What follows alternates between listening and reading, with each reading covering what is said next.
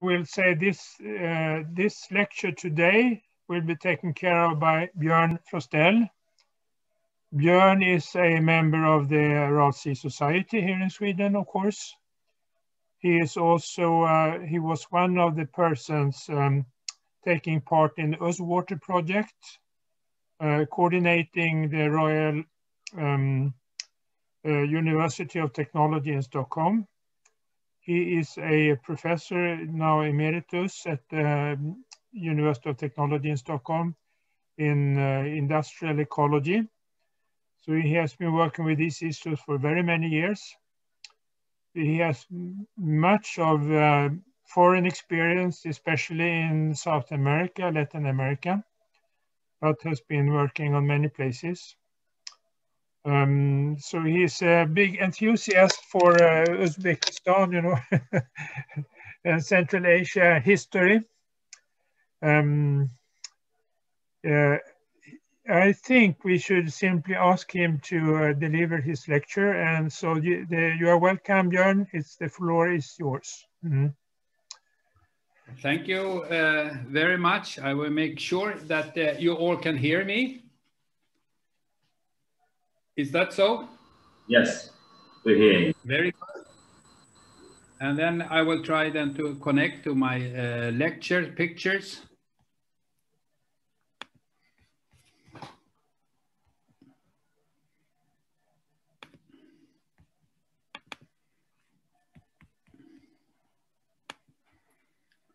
So there, can you all see the presentation now? Yes. How is it? It is okay? Yes, everything is clear. Then welcome to this lecture on water use and management cleaner production.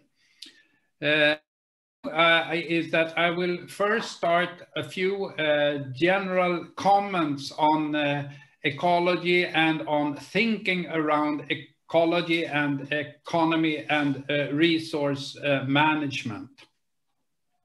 I think this is very important now in these days because during my lifetime, so I think the attitude towards learning has changed, at least in my country and my surroundings.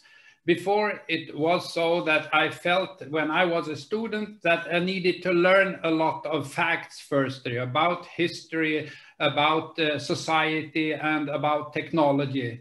And later at the university, I needed to learn a number of formulas, a number of calculation algorithms and so on. I don't think this is so important anymore at the moment because you can always find this very easily at the internet and otherwise. What we need now is to think.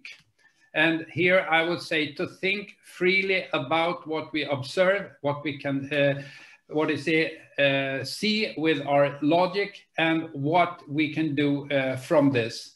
And that more and more we need to amplify our systems that we think around. My son, when he was 15 years old, he came home after being drunk for the first time. And I was quarreling with him for 30 minutes. And then he said, "Dad, don't you understand that in my age, it's only beer and girls that count?" And to me, this shows a bit that we only think around ourselves to start with, and then with age and so on, we can think wider and wider. And now we need to think both of ourselves, our families, our work, our country, and also about the world. Everything needs to be included in this thinking because we live in a globalized economy and a globalized world.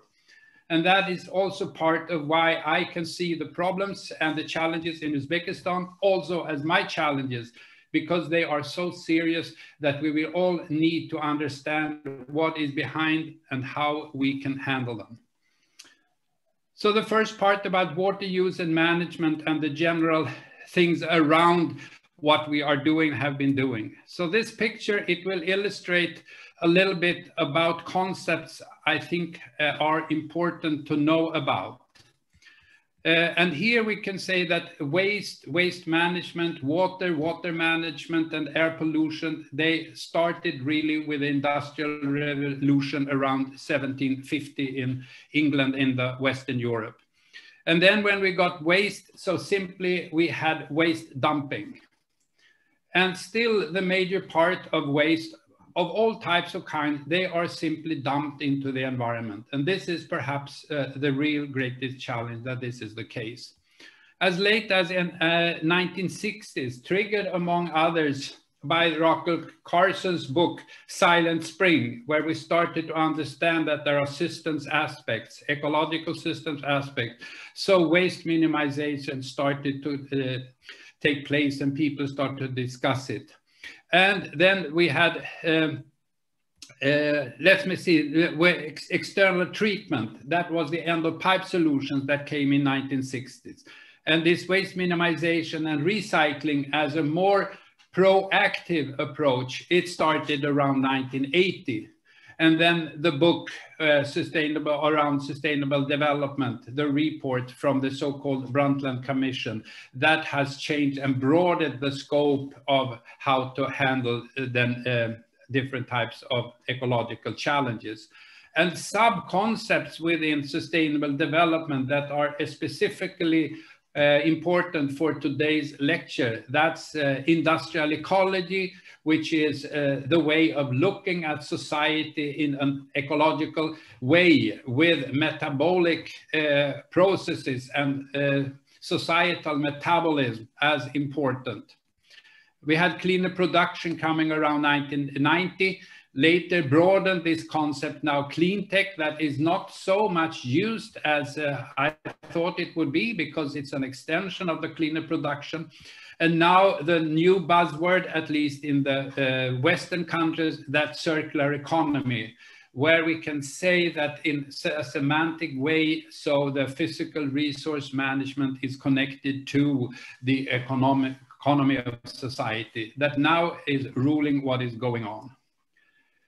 A little bit very general what we need to know. So now we can say in society, so we have big raw material inputs, we have a small degree of circulation, and we have a great part, a large part of final waste.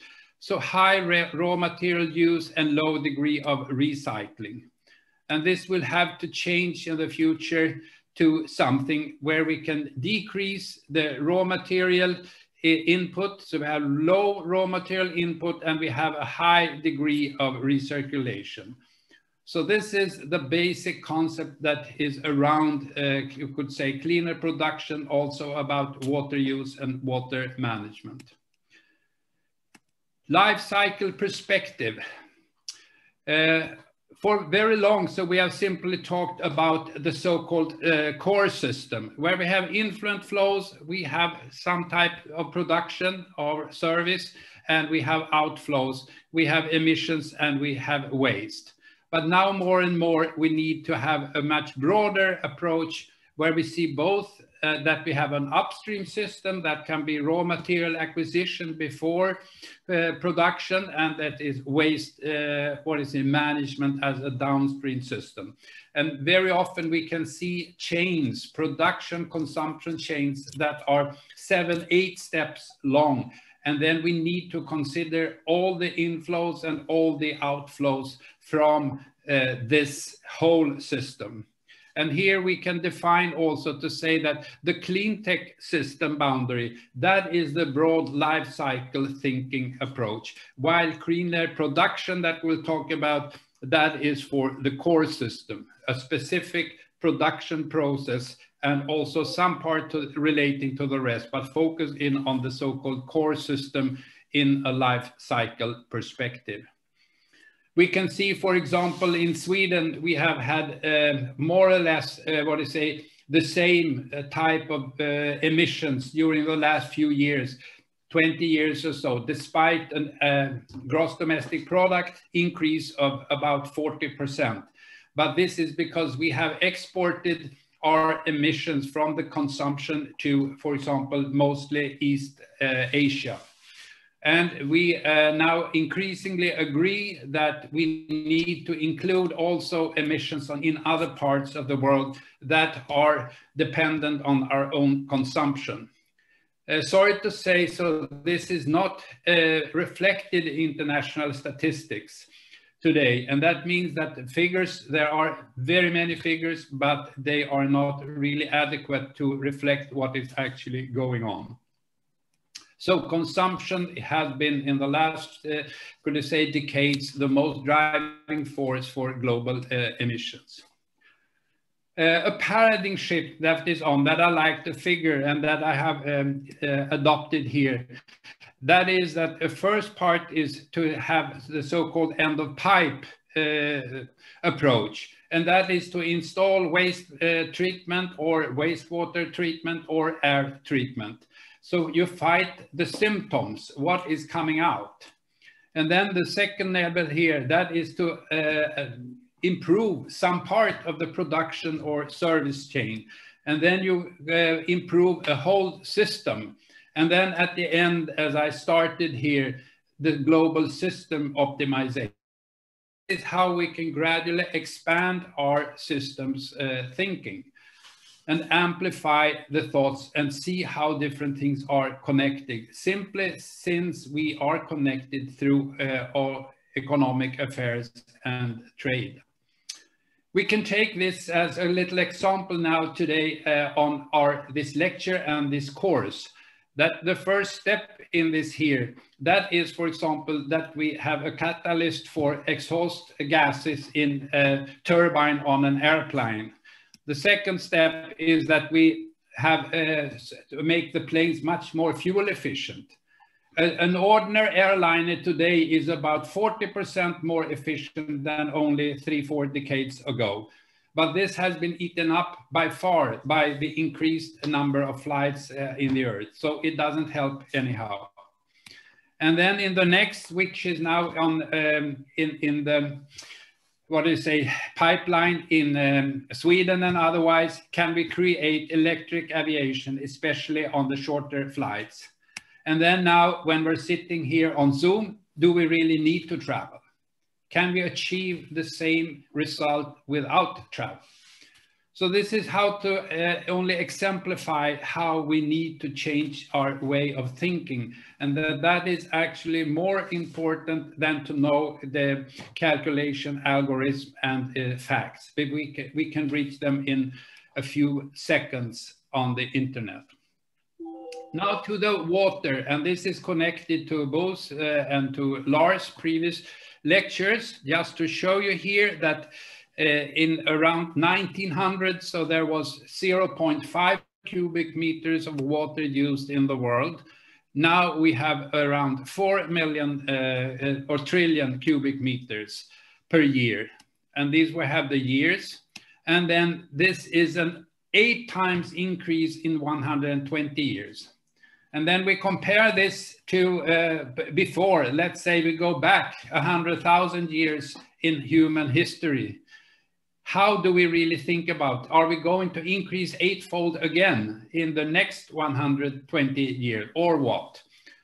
And this is a very general trend, and I use this example simply because water is such a central resource and it's also connected to our very strong involvement and enthusiasm for the challenges of the Aral Sea syndrome.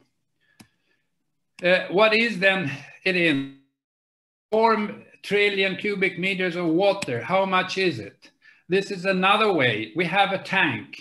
If we can build one, that is 17.2 kilometers in diameters and 17.2 kilometers in height. There we can have the global water use at the moment. In one way, you can say that, oh, isn't it more if we compare to the seas and to the ice shelves on the earth and so on? But it is a tremendous amount of water. Well, in Uzbekistan, I've tried to find some recent figures, and there are figures up to 2014, 2017 in different databases. What is clear here, when we look from 1995 to 2005, it's interesting to see that the water use per capita it has decreased from around 2,400 cubic meters per capita down to a little bit above 2,000. So I will come back to this to compare also that this is a very high number. So one can say in one way that is interesting, we have seen the Aral Sea disappeared, but there is really, in comparison to other countries, no lack of water in Uzbekistan. It is the way the water is used that is the real problem. Here we can see then this picture, and I will not use this. This picture, I really encourage you to go through and look at it so that you can analyze it a little bit more in detail. I will mention a couple of things. We can see here is from Uzbekistan, is from USA, and it's Sweden, 2002 and 2017. And here we can see that if we compare the total withdrawal of water, that's how much is put into the societal system. And that means that it's not the water actually that is used, because in all activities, we lose resources from supply to use. And for example, in Swedish municipal systems, it is well recognized that approximately 25% leakage of the water. So 1/4 is going away. Absolute withdrawal here, we can see that compare how it is in, for example, Uzbekistan and in United States. That it's similar if we see in comparison to per capita. That I think is very interesting. If we connect to the previous figure where I said around 2,400 in 1995, and here it was 2,348. We have almost the same in the United States. But in Sweden, that actually has more water resources per capita than both United States and Uzbekistan. The use of water is far, far lower. So we can say here that from this simple figure that if we compare, for example, the gross domestic product per capita with the water use per capita, so there is no need why there should be a difficulty to establish a high gross domestic product, but with low water consumption. Here we can see the very dramatic difference. For municipal and industrial water, the differences are not that big. It is actually the agricultural use of water, and where Uzbekistan is very, very high on that. If we would compare the water use in Uzbekistan between the three different main sectors, so more than 90% of all water in Uzbekistan that is withdrawn, it is used in agriculture. While it is much less in United States, still that United States is in the southern and southwestern part, is very dry country. It is much lower than in Uzbekistan, and it is by far very much lower than in Sweden. We have, in comparison to United States and Uzbekistan, we have very little water use in agriculture. That doesn't mean that the plants doesn't use water, but we don't have to supply it by human activities. So I encourage you to go through this, and also in here think about it, because in the break here, I want you to draw some conclusions and think about it. Why does it look the way it does in Uzbekistan, in the United States, and in Sweden? Then examples of water saving measures. And here one can say that one of the first things with everything we need to change, or we want to change, we want to develop, that is start to understand what is going on. How does the different water balances look like? Where does the water come from? How do we use it, and where is it going? So this is a very, very central thing. Observe. And this thing is very interesting. It goes back again to, I would argue, to old observation, both in Central Asia and especially in the Greek and Mesopotamia society, where the Greek philosophers, they, Aristotle, for example, and Epicurus, they very strongly said that human actions need to be based on observation and analysis and understanding what is actually going around ourselves. And this, in one way, it actually stands in conflict with religion, because religion says other things, that you need to do this, you need to do that. And I think a very important thing that we all need to think about is that how can we make that we freely can observe what is going on and use that as a basis for how we act, because it is the acts that we do that is what actually is necessary. And then one can have all kinds of different opinions on things and how they should be done. The important thing is what is actually being done. A second important means is to install valves to close water when not used.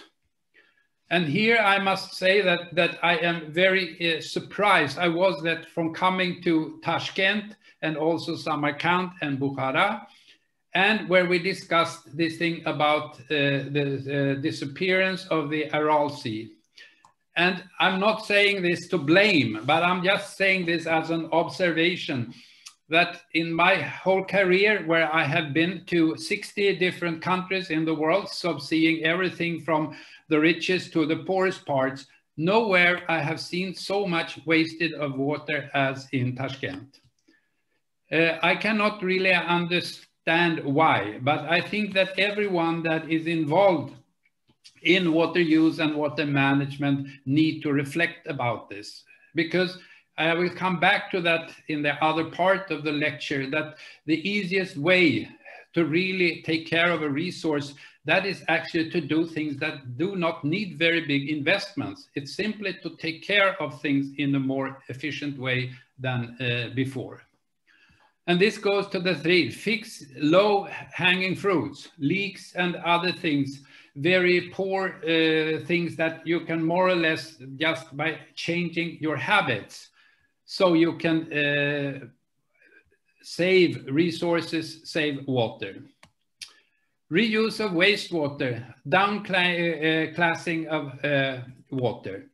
And here it is, for example, very interesting that as soon as we see that we can collect different types of waters, both, for example, cooling waters, very diluted wastewaters, and very concentrated wastewater waste. So normally when we had this end of pipe solution, we felt it was easier simply to bring them all together into a whole river and then go down and install a big wastewater treatment plant.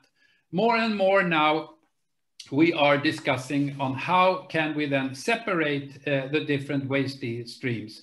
Perhaps not creating them, of course, but in the second phase, separating them. So now, for example, in Sweden, one of the most challenging, but also on the table, that is how can we separate so-called black water and gray water from households, where the black water contains 70 to 80% of the important nutrients of nitrogen and phosphorus, and we can treat that separately and recycle these nutrients to farmland or different types of cultivation. And how could we then to the gray water and treat it and then use it as second water, for example, flushing toilets, perhaps even showering and washing, but not as drinking water. And here it is very interesting to see, I have been into this discussion for about 30 years in Sweden. And the very interesting thing is that the biggest, the biggest barrier to reach these types of new systems, that is the water industry itself. Because it's like you don't want to cut the branch you're sitting on. And this is, one could say, some kind of social resilience in one way, because everyone who wants to change of course, in many ways is blue-eyed and has not seen all the challenges with a new system. And when we have big systems, there are also always great difficulties in solving all the small or mistakes at the beginning. But the resistance from the Swedish water system to ideas of, for example, a more differentiated treatment of municipal wastewater has really been surprising to me. Number 5 here, to recirculate cooling waters after cooling. And so we have closed water cooling systems. We have them already well established, for example, in big cooling towers for we have nuclear power plants. We have all seen them. And then install recirculation of processed water after specific purification could be. We talk about so-called technical kidneys, where we can, for example, have physical treatment like different types of membranes, filtration, reverse osmosis, for example, that is a rather high level technology, but in certain instances for streams, this is very, very feasible. And then of course, the last is redesign processes. For example, you could have then countercurrent rinsing. I will mention a little bit about that later, how it is. Here we can see an example that brings like a bridge to the next part of the lecture. This is a big Swedish paper mill outside Sundsvall. It's a winter picture and it illustrates a little bit about the metabolism of water in a big factory. We can see here that it looks like the whole area is different types of smokes. But it is not smoke, it is actually water vapor, because this is a winter day with about -5 degrees and so on. And whole this factory, a paper factory, it is full of circulating very warm to hot water. And therefore it is coming out as these water vapor fumes. And another reason why I am mentioning and showing this picture is that perhaps the greatest step forward in large-scale cleaner production, that will be the second half, is the Swedish, and you could also say now the international pulp and paper industry. And here we have a renewable raw material, which is forest wood, coming into a factory. And in a general term, one can say that in 1970, so this type of plants, they brought in 100% of raw materials. They produced 90% of these 100%. They were paper and pulp, and 10% they were different types of emissions and wastes. And from this in only 30 years, so they increased efficiency by more or less, you could say, 99%. So we have only 0.1% of the raw material is now discharged as emissions. And this was by a combination of product changes and of also about process changes and with external treatment. So we can see a whole chain here. A very interesting part here was that to start with, so the Swedish Environmental Protection Agency, they demanded that they should use certain technologies to improve this. So it was a central, so to say, demand from an authority. But the industry resisted this and they said, we want to do this our way. So you tell us how much we need to reduce and we will decide on how to do it. And then, of course, cost estimates came into, because the business has always had very hard competition economically. So they very quickly find out that to change the processes, to use the proactive cleaner production approach, that was the way to go.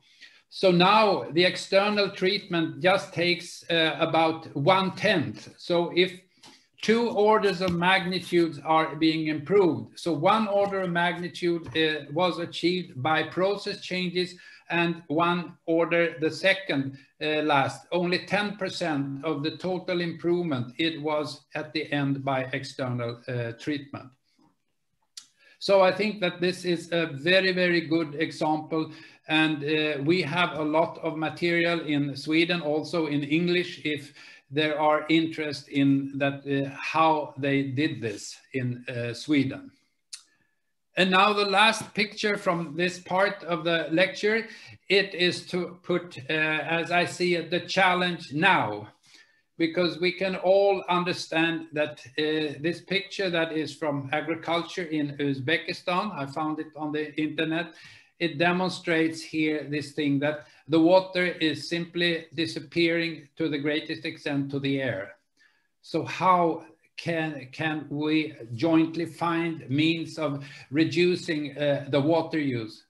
Because the table I showed you before, it shows that there is actually not a lack of water in Uzbekistan. There is a lack of keeping the water within the production systems that are being used and developed. That is the challenge. So with this, I can see we have used half an hour. And then I have 2 questions for you during the break. I think the break, Lars, should be 20 minutes, and then we have 10 minutes discussion. Is that right? Yeah, yes, exactly. Mm. Okay. Mm. So the first question is, why is it so important to adopt a life cycle perspective on physical resource metabolism of human activities? I would like you to discuss and think about, so you can say, why should we do this? Not only work with a core system, but with a life cycle perspective. The second question is, what main conclusions can be drawn from the water withdrawal numbers presented for Uzbekistan, United States, and Sweden? And then I can put this back, I think, here. So this you have to look at if you want.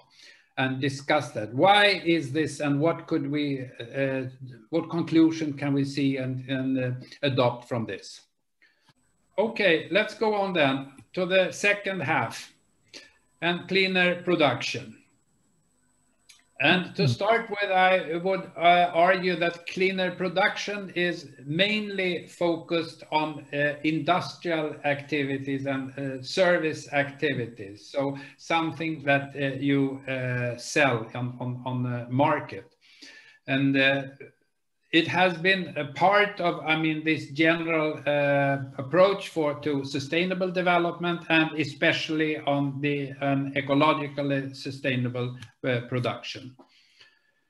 And it has been, what you say, forwarded and by a number of different international organizations. Perhaps the most important that has been involved, that's the United Nations Environmental Program, UNEP. And they have defined this, that it means the continuous application. So it's not something you do at once. It's something where you work with a long time to gradually improve. And then to apply an integrated preventive environmental strategy to processes, products, and services, and to increase eco-efficiency and reduce the impacts to humans and the environment. And here we can also see that the priority is the impact on humans comes first, and then the environment comes second. And that I can take in more detail a little bit later. I have been putting another set of this to make also to understand it, that it may be regarded not only as a goal by itself, but rather as a journey towards shaping a more efficient physical resource metabolism in industrial activities. So how can we do in the most proactive way change processes and products and services in order to reduce the environmental footprints for this? We can talk about energy footprint, the water footprint, for example, carbon footprint and phosphorus footprints, and so on. here I think it is very important also to see this, that we can see now statistics that are very abundant on the number of parameters that we have, for example, climate emissions and for water footprints and whatsoever. But we have still to be very critical to how this information is produced and what it really shows.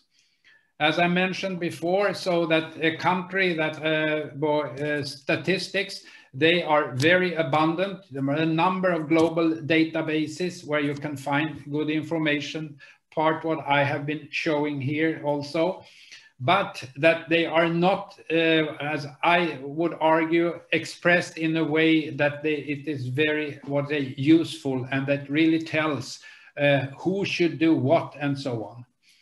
I have in my lectures for almost 20 years, I have been creating a scale where we need better information, where I have divided the global society into 7 different decision levels. And the first and closest to us humans, that is the individual and household level. There we take decisions. We take decisions on the organization and company level. We take the decisions on municipal level in a city or municipality. We take decisions on a provincial or in some countries state level, and then in others at the national level, at the international regional level, where I count, for example, European Union, United States, China, India, and so on. We could say Central Asia. And then we take decisions on the global level. And we need statistics on all these levels in order to do this. Because here we can clearly see that the most important that we need to have in the global society, that is expressed in the 1992 summit in Rio de Janeiro and Agenda 21 for the 21st century. Think globally, act locally. And this means in practice that we need this information, and actually not even in any country in the world we have these statistics, for example, at the local administrative level, like the municipality. So we worked with this many years ago, where we create a so-called COMBOX model. That was not a life cycle model, but what we could say a cleaner production model for a municipality, which made physical resource balances over a municipality. I still see there is a lack of this type of information. And for cleaner production also, it is very important. And here I will elaborate a little bit the principles of how one can work.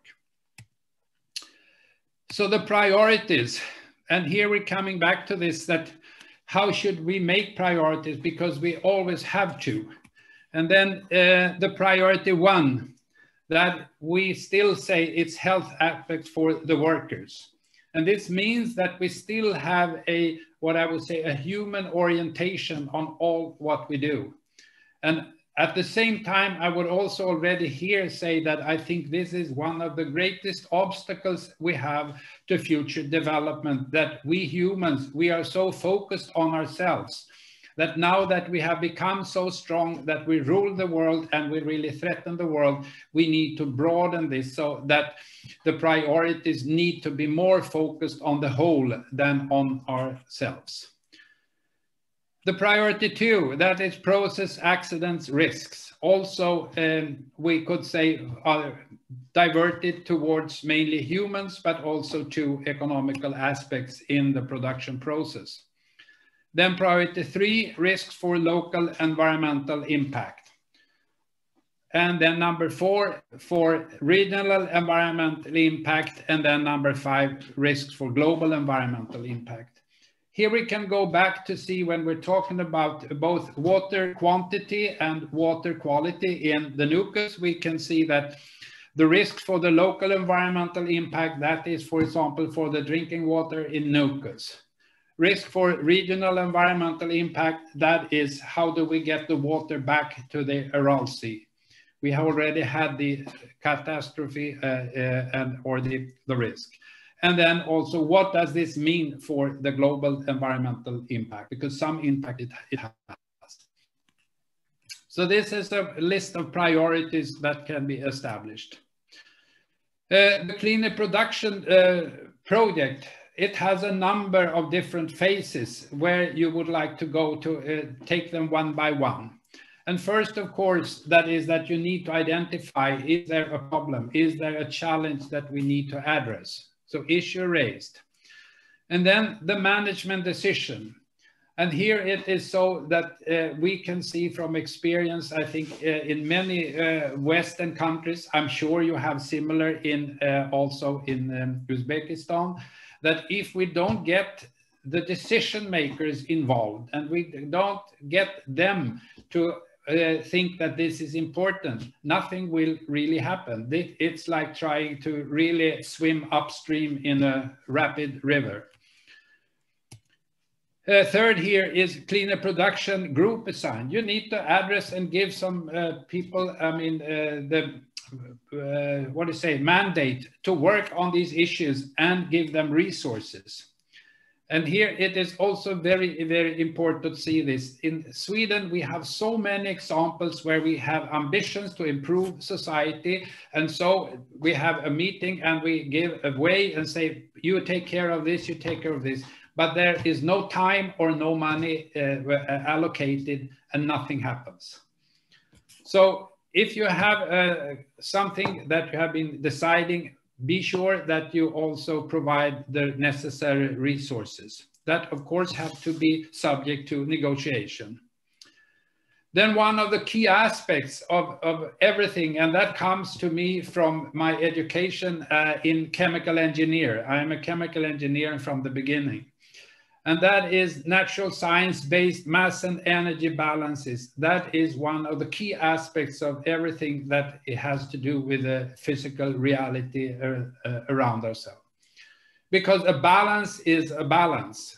So that means that if there are some numbers missing, when we know that the balance should go together, we can also always fit it. And we can also always assume if we don't have enough numbers. How does the puzzle go together?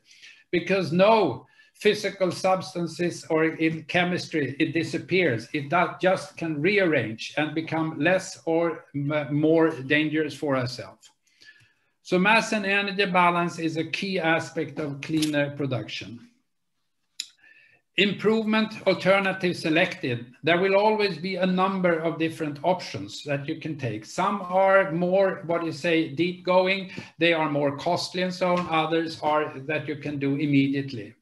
And it's a very good thing to think about and try when you set up the alternatives to say, what can I do with the least investments? That is typically so the least lowest hanging fruits. And then to have feasibility. And feasibility, it has both to do with social aspects. Do I have enemies, people that are thinking about other things, would have other priorities? It can be the feasibility with respect to resources, knowledge, and money, and other such things.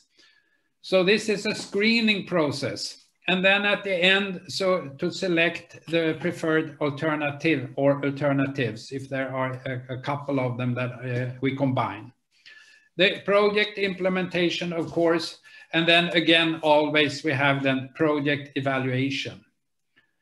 It is very interesting in one way, because I always want to see the relative aspects of what you plan and what happens.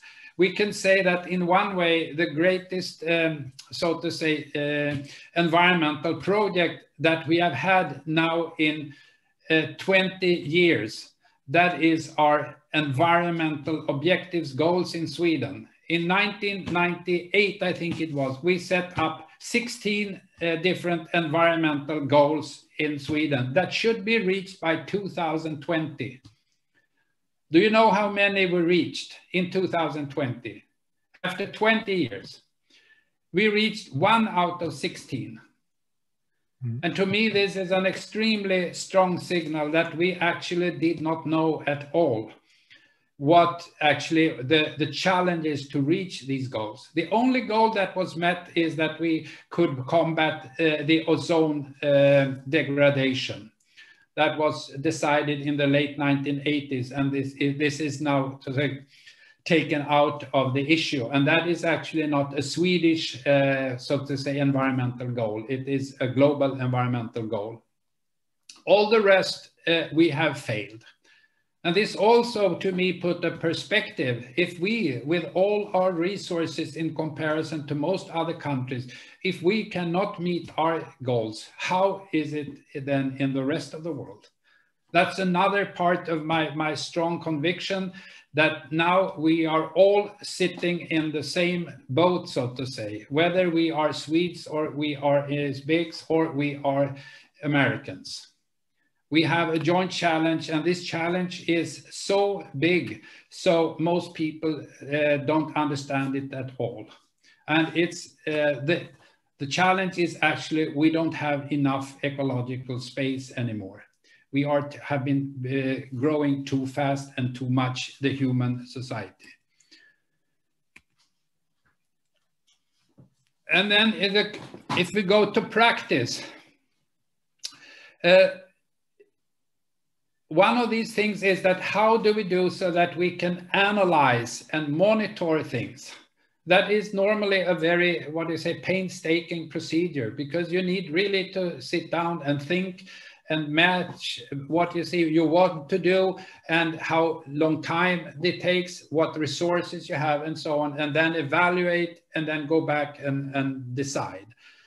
And if you don't integrate the whole thing with planning, with evaluation, and with implementation of different measures, and then evaluate it, then very little will be gained.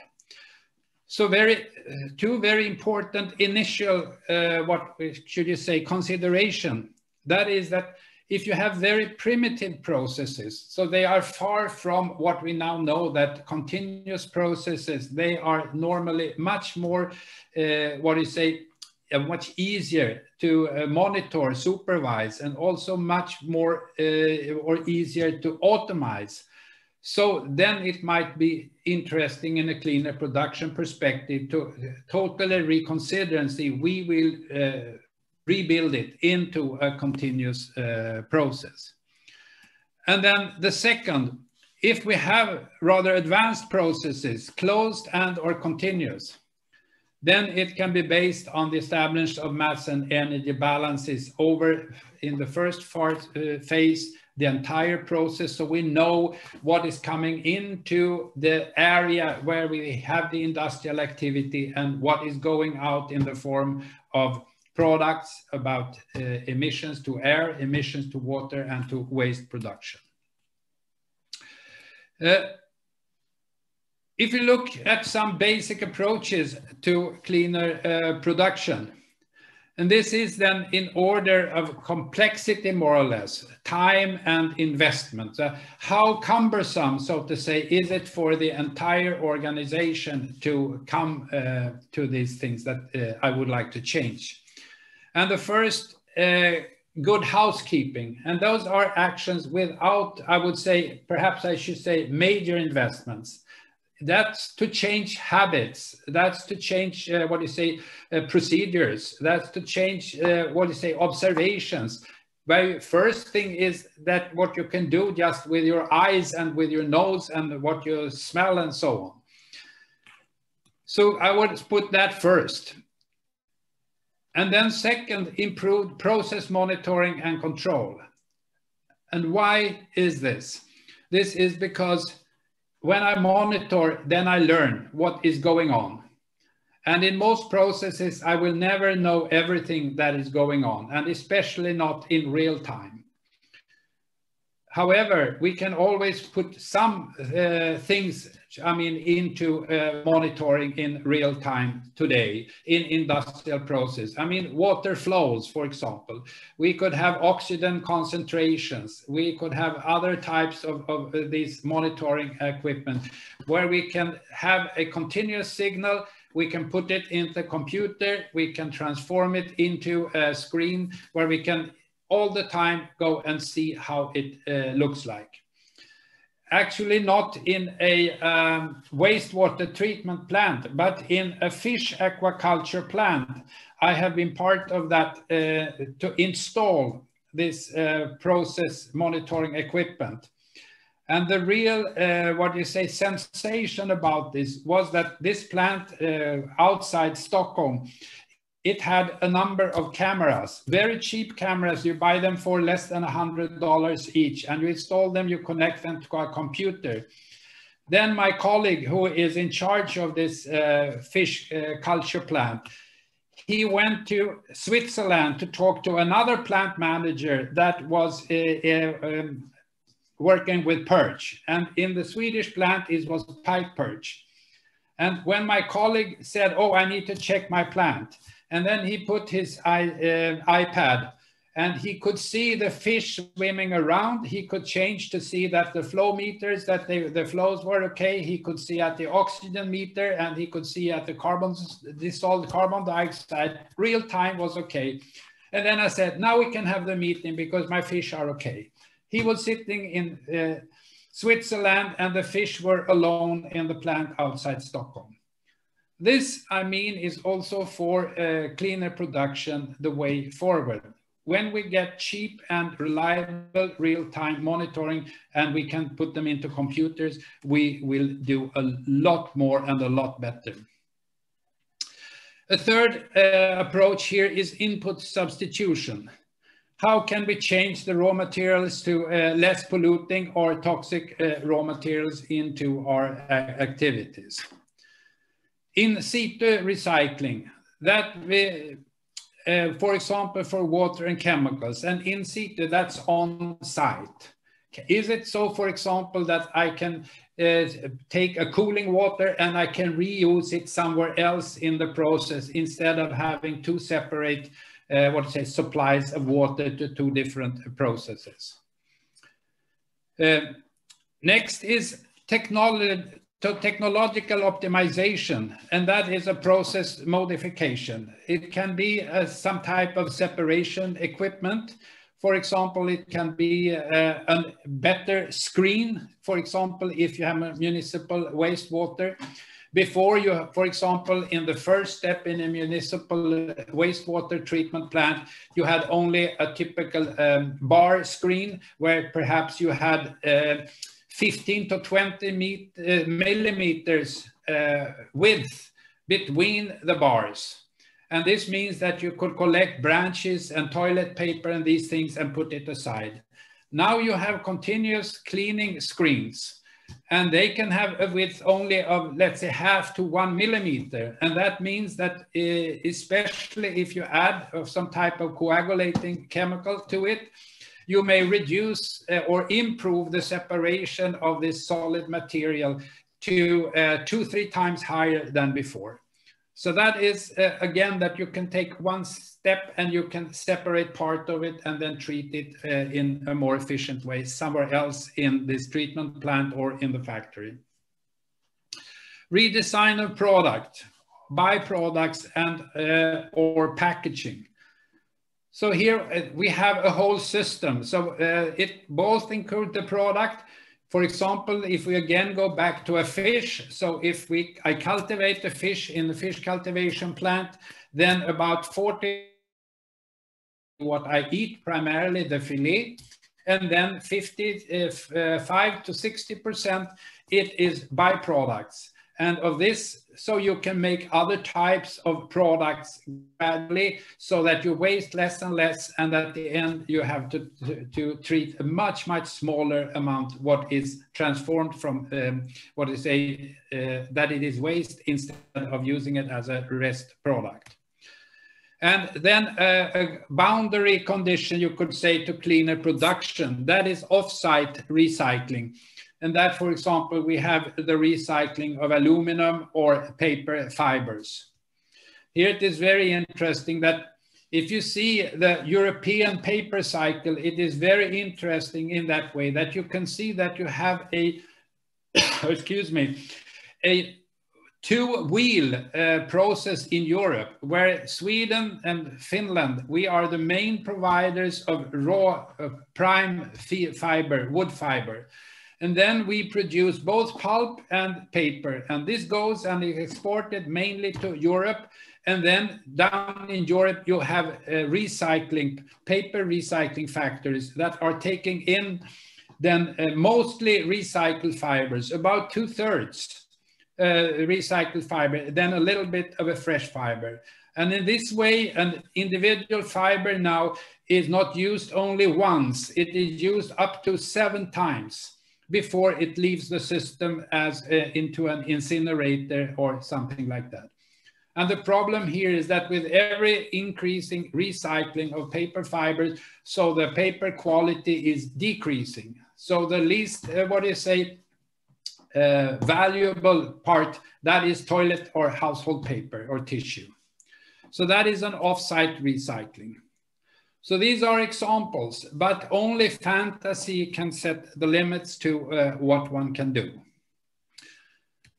Then mass and energy balance is, I mentioned before, a key aspect of cleaner production. And the first step here, that is to make balances for the entire process, so I know that.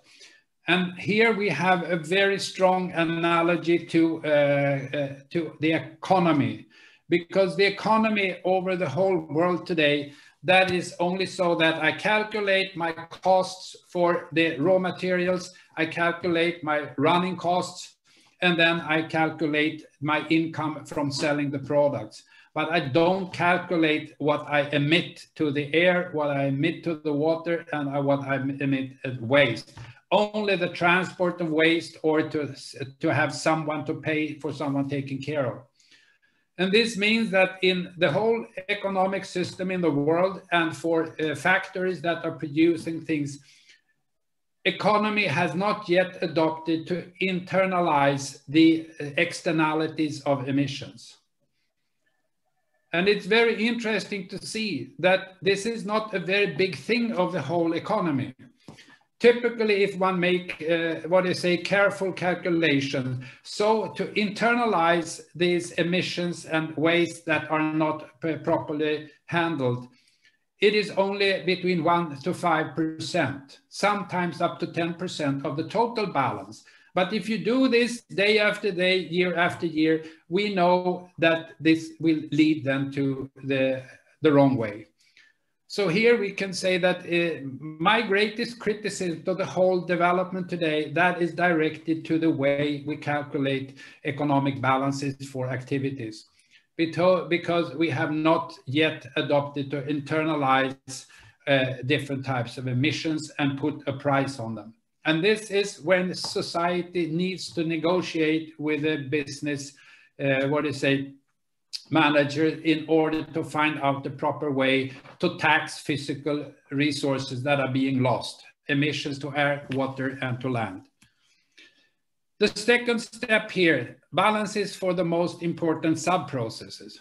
So I can see that in the future, if we're looking here, the balances here, they should of course be forwarded to the authorities, and that should be part of the legalization process for the production permit and the emission permits and so on. And then the emissions that people cannot treat, they should be taxed.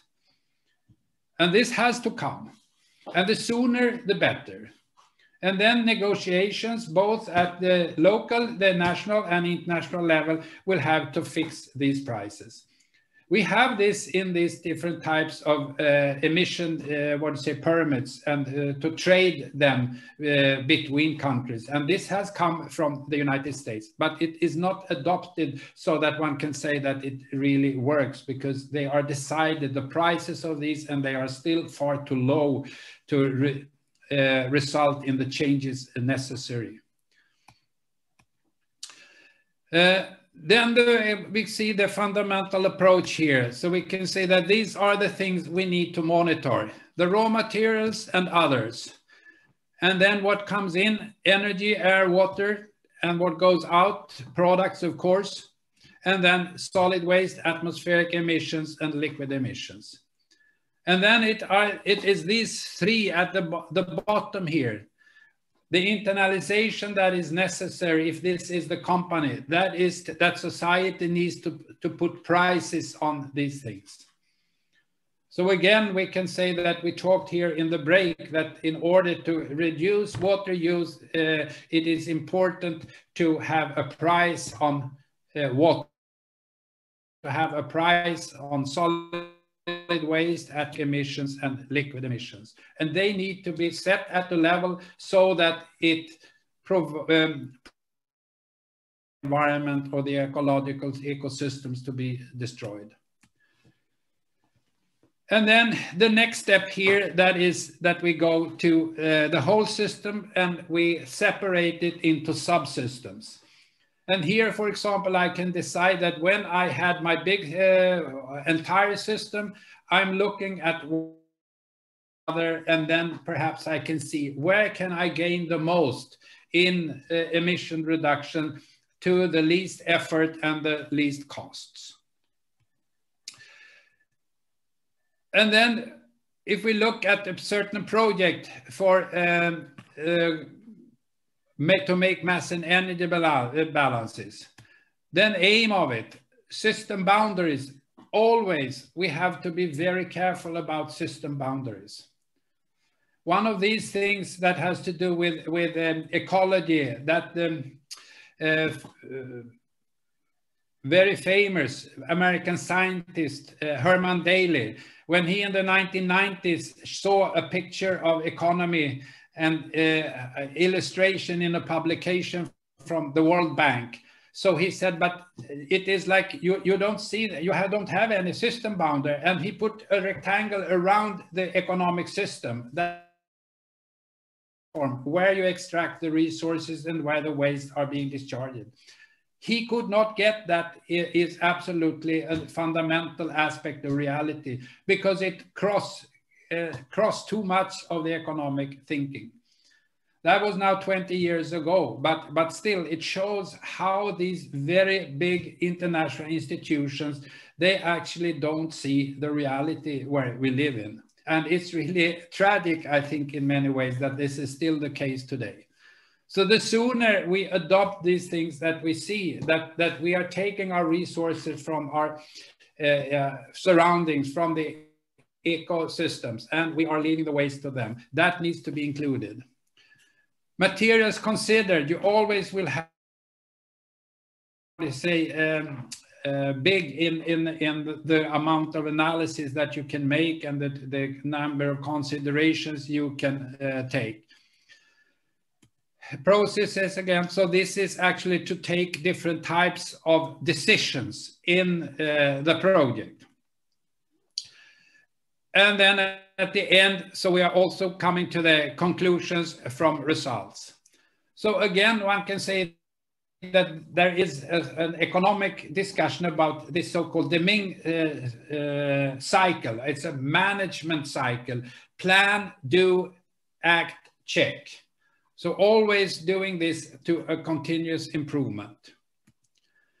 Then here is something that you can check yourself. The picture's main message is to show that in a certain factory where you have a concrete project, you will have to monitor in very many different places with a project. So there is a very, what do you say, a special type of needs to decide how much resources do I have in a certain moment to make an improvement.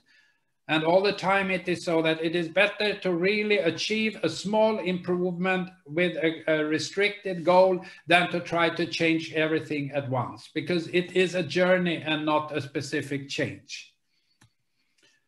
Then here, I would like to show a few examples. This is from something that I found on the internet, and it shows a number of Portuguese cleaner production projects, and the results they present, that is for different types of changes according to what I told before: good housekeeping, and then source reduction, process modification, material substitution, in situ recycling, off-site recycling, product modification. And we can see here that every project is different. And here is the amount of improvement achieved by different means. And then it is very interesting to see that the most important one, that is actually good housekeeping. So good housekeeping can do a lot. And I would really say that there is something I would like to see in Uzbekistan tomorrow. That is that people start to fix all, water leakages, all these things where unnecessary losses of water occur. I think this can be done at a minimal effort and cost compared to, the improvements that you can achieve. Another thing from this is to see here the payback time. This is not calculated with interest, but it is very close to the situation today, since international interest rates are very low. They are, zero in the state level, and for companies and so on, they are between 1% and 2%. But we can see here that all these projects, they range from only a couple of months up to 8 years in payback time. What was the investment, and how much did I save then per month, and so on. So, it is very, very feasible. One can say that both for the environment and for the economy, this cleaner production approach is very, very viable. And if these changes would occur, that I am propagating for, that we need to have more stringent taxes and follow-ups of emissions, this will be even more, feasible economically. So this is really good economy from a much more basic approach level than what we have today in different societies. Then I would like to give this last encouraging picture. This is a battery recycling factory in Bolivia, where I had a project in 2004 for the Bolivian industry. And this shows actually how a man with a big axe, he is cleaving the batteries so that the acid is draining out to the floor, and then he can go to another furnace where the lead is recycled. This is, of course, not the way it should be, and we have come in many ways much further than this. But this was a start for them there at this time. So with this, I would like to thank you for your attention, and let's finish. I don't know if we have time, if there is any or couple of questions, Lars, you can decide.